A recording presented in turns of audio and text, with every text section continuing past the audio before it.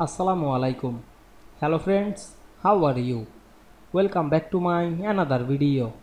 In this video, I am going to show you how to add a column to an existing table in PowerPoint. Let's get started. At first, you have to open a PowerPoint presentation.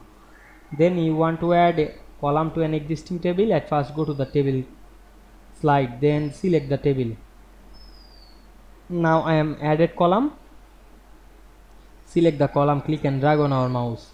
Then go to the layout menu and select the insert right option, and we can see we insert a column to this existing table easily. You can insert column to another column.